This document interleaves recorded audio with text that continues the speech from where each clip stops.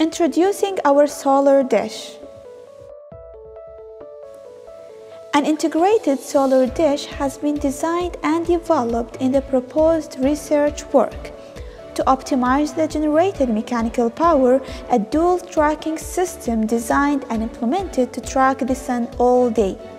The concentrator concentrates the sunlight on a receiver, which is the Stirling engine, that converts the collected solar energy into mechanical energy. The system is full autonomous, which requires no battery or any external power source to power the tracking system. Instead, small PV panels were used for two purposes. First, to power the tracking system motors. Second, to sense the sunlight. Experiments were conducted and the system is working efficiently.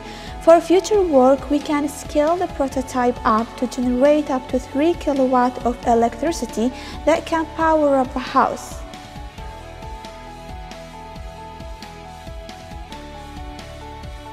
And finally, we want to thank our college for supporting us to reach this point.